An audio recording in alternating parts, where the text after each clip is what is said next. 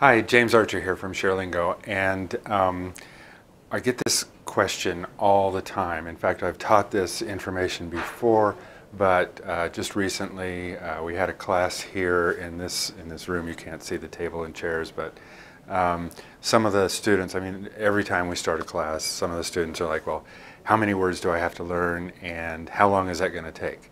And so I still have this information on the board from teaching this idea to the class, and so since it's here and it's already written, I thought I would reshoot this hopefully short video to teach you how many words you need to learn depending on what goals you want to reach, and then how long that might take depending on how long you spend. So so where we start with in this, I don't want to take a long time. I want this to be a short video, so I'll go kind of quick. Number one, the thing that most people tell me all the time is that the reason that they really want to speak Spanish, the number one motivator, if I poll a lot of people, is for work, to either get a better job or get a different job, or something that's really powerful is to be better at their job, because a lot of people are working with or helping a lot more Spanish speakers.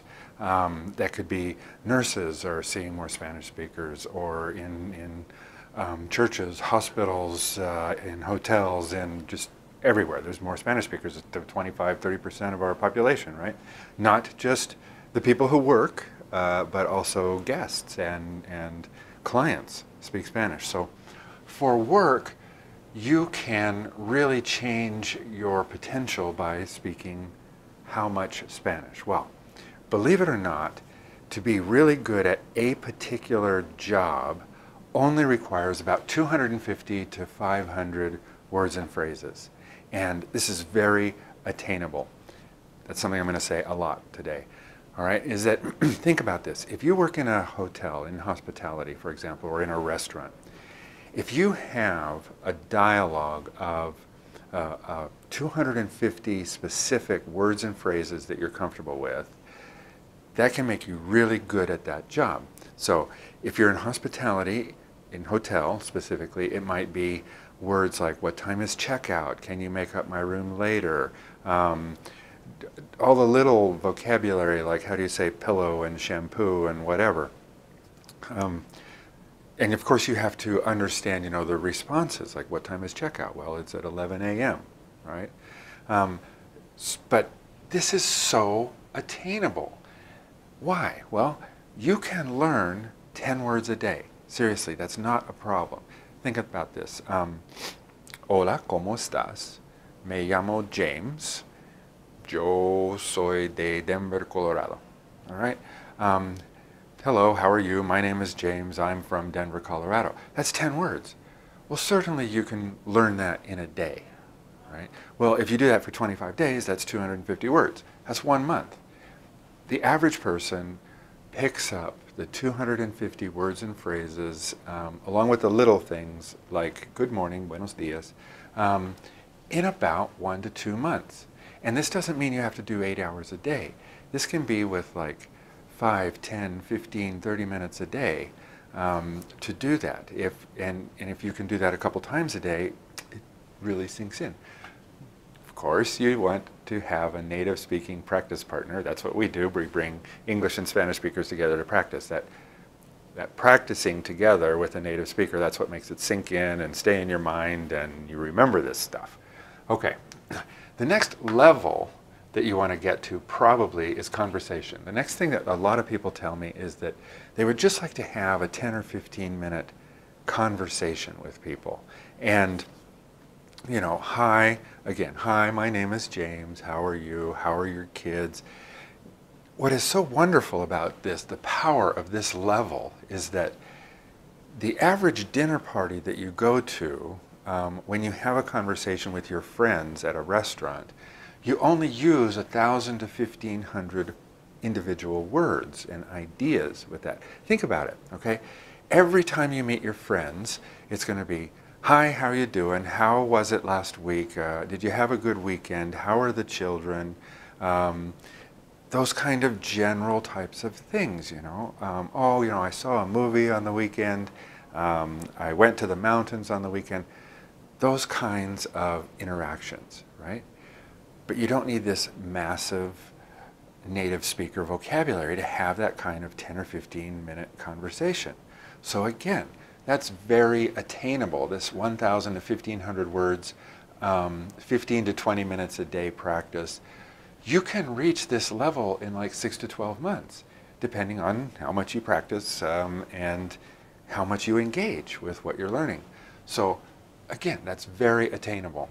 Now, the third level of what people desire is, I call it this comfort zone. This, can we get to the stage where we know enough words and enough phrases that we're comfortable in pretty much any setting we go to? Last week I went to a dinner party. I was at somebody's house and they invited all of their family and cousins over, and so all of the conversation was in Spanish. But I was comfortable. I had enough vocabulary and enough familiarity with the language to where, even though the whole thing going on around me was in Spanish, including dancing, including music, and everything Colombian, I was comfortable being there. No, I didn't know 100%, but I was at, you know, the 80, 90, 95 something percent level, and regardless of the topic that we were talking about. And so anything I didn't know, they were just happy to help me. That level, when you reach that level, you are so comfortable to do whatever you want to do out there, all right? Oh, let me come back to this work and conversation level. Another analogy with work, 250 words, also applies to travel. Speaking about Colombia, kind of struck me with that. When I was in Colombia, it was so nice to be able to go wherever I wanted to go and know that I could get back to my hotel afterwards. Well, if you have like a 250 word to 500 word vocabulary for travel, specifically to travel, you can get breakfast and you can check into your hotel and you can ask for your room number and you can catch a taxi and know where you're going backwards. So this level that you start with, that I would like to encourage you to start with, is useful not just for work but also for travel. Okay, now when you get to this comfort level and you have your 3,000 to 5,000 words, you'll probably reach that in about 1 to 2 years, 12 to 24 months. All right, and it's a process. If you can imagine yourself 1 year from now, 1 year from today, being able to go to any Spanish-speaking country and being so comfortable that you can rent a car. You know, my girlfriend and I went to Cancun a while back, and we went to the beach, obviously, but we didn't stay there, right? We didn't stay in Gringo, Mexico, right? We rented a car and drove down to Tulum, and we weren't afraid of stopping in the little towns or having a meal in the little towns or asking people for directions or how they were doing, because I was at this comfort level of the confidence that no matter what happened, I could somehow get myself out of it, right? Okay. The fourth level that I define is native speaker. Native speaker are people who, you know, from birth, or people who have been really, really studying, probably living in a different country, probably get to that native speaker level in about 4+ years, right?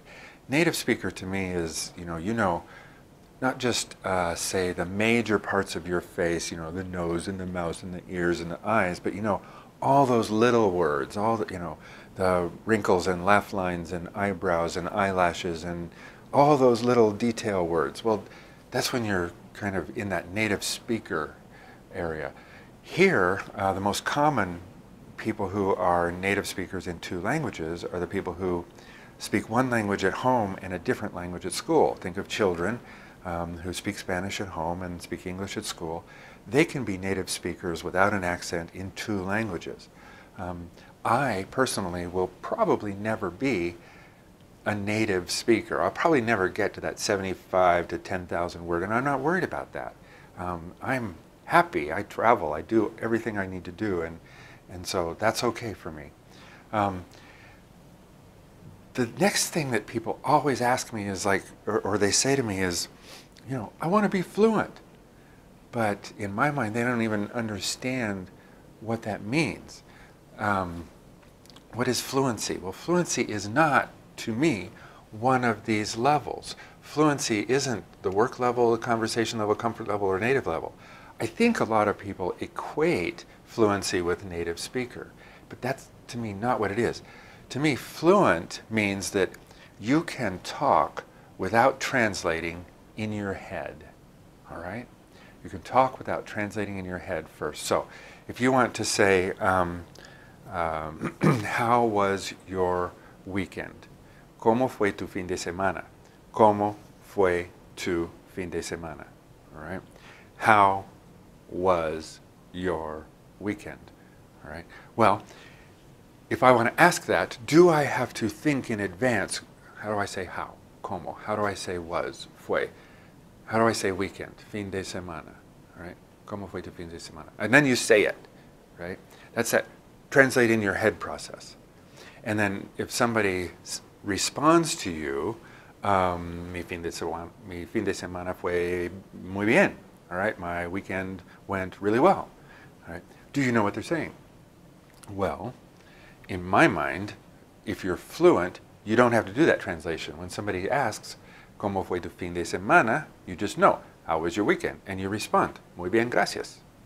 Right? Very well, thank you.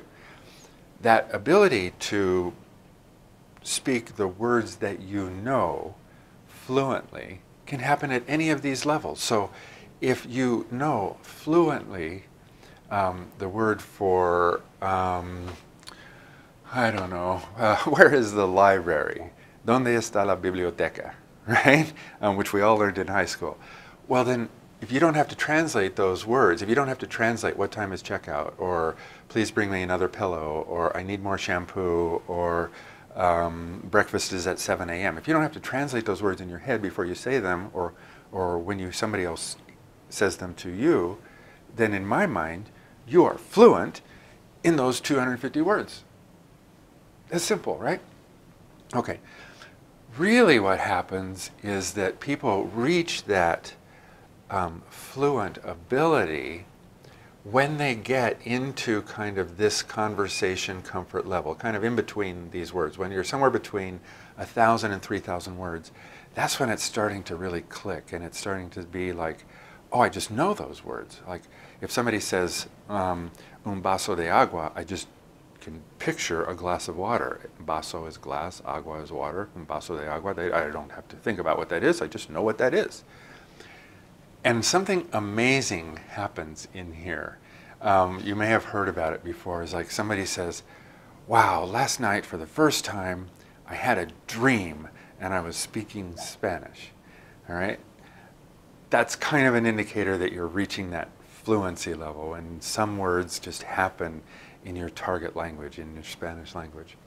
Okay. Oh, timeline. All right. So the next thing that people ask is, so, you know, I kind of talked about how long does this take, but I made another point in the class was that if you're sitting here at beginner, these are the levels that we use for ShareLingo. We only have 4 levels for ShareLingo. Beginner, basic, intermediate, and advanced. All right. I know there's like in the European model, there's like 14 different levels of ability for your target language, but we break it down to 4. Beginner is never ever. You don't know the alphabet, A, B, C, D. You don't know the numbers, 1, 2, 3, 4. You're a beginner, and we're going to start with 0. But that's not most people. Most people have this little bit of exposure. If you live in the United States, where we have more Spanish speakers than Spain, you've probably heard yo quiero Taco Bell, una cerveza más, burrito, huevos rancheros, you know, huevos rancheros. So you're probably starting somewhere past beginner. But this is where we're going to review the alphabet and the numbers and all those kind of beginning structural things. Basic is kind of where you want to be for your work. Basic is you're kind of in present tense. Everything's happening now. How are you? I am fine. That's present tense. Are you going to the movie? Yes, I'm going to the movie.